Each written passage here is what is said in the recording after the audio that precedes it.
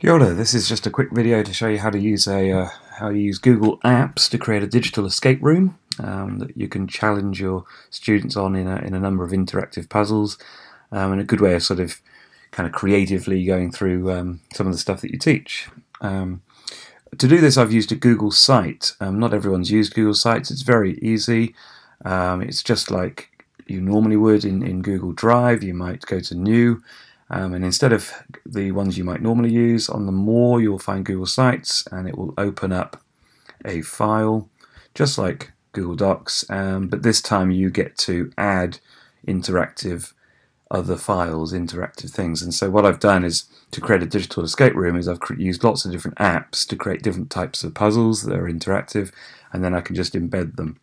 One of them's, for those who haven't done it very much, I've used My Maps. So you'll find this in Drive. If you go to New and More, you'll find Google My Maps, and that's my own copy of Google Maps that I get to create some sort of challenge or puzzle or search thing, and I can highlight areas of the map and label them up as part of my puzzle.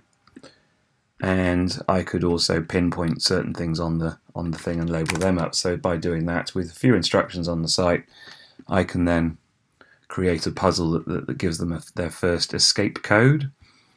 What I've also done is create an interactive slideshow. So this is one there where every part of the slide is actually linked using the link option, but it links to the same slide, except for one object which I made linked to the next slide, meaning it creates a little puzzle which you can do with slides where they have to do certain things in a certain order to get the code, the next escape code. When I've embedded that Google slide in to the website, to do that I have made sure on the slides that I file, and I will need to publish to the web the actual slides, and that will pop up with the embed option. And I can see I've already clicked publish, and my code here is for what I need for the website. But if I make that every minute, it will definitely not move on before they've done something. And I'll make sure it always stays within the slideshow.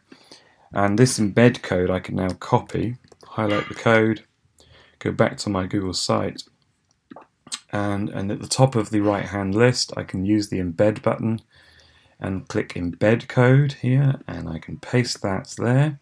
And then there's one little technical thing. What I've done on my Google site, you may notice, is that the actual control buttons are hidden, meaning that they can literally only do the interactive puzzle I've made with slides, and they can't go forward in slides. To do that, there's just an extra bit of code that you have to add in the embed code, and it's this, and RM minimal. And you do that on the Google site in the embed code after that time frame delay for slides. So after that 60 second delay, 60,000 milliseconds, I just paste in and the and sign RM equals minimal before and then the speech marks go there. That way, that will hide the controls for slides, and you'll see in the example one, it will not have the control buttons. Okay, so that's one way of doing that. And you'll see from my site that the maps are there. I've got a video for them to watch with some questions there. I've got a drawing where they have to look around, maybe look around a map or whatever you might want to do here, and create another puzzle. And then the trick here is to then have to enter all the codes into a Google form to escape.